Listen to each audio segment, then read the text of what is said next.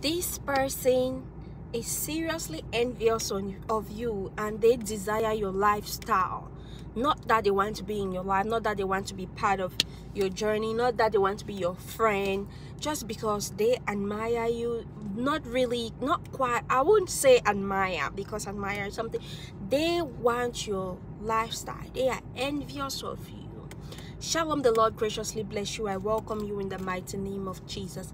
If this is your first time coming across our amazing channel, you are welcome. This is Revealing God's Word with Gains. I am happy to have each and every single one of you here today.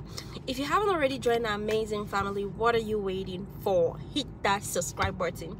Turn on your notification bell so every time I upload a new video, you will be notified. The Lord bless you. Hallelujah. Again, be very careful with those you let in your circle. The Lord has blessed you. To the person I'm talking to, God has really blessed you and things are moving well in your life. And all of a sudden, this person wants to be your friend, that person wants to be your friend, and you are a kind-hearted person.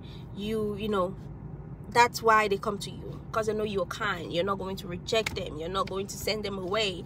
So they are all running to you.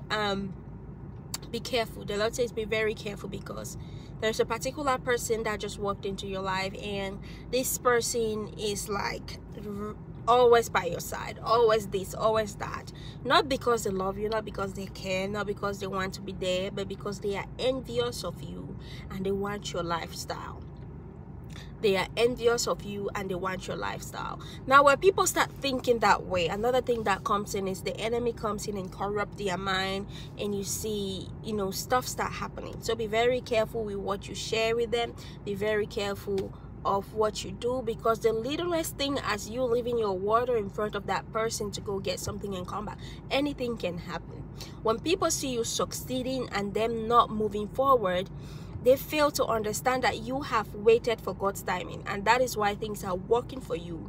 But they want to be in your position because they are not patient enough to wait for God's timing. So please be careful with your surroundings. Be careful with who you share things with. Be careful with who you talk to. Okay, not everybody has your best interest at heart. The Lord bless you, keep you, cause His awesome countenance to shine on you.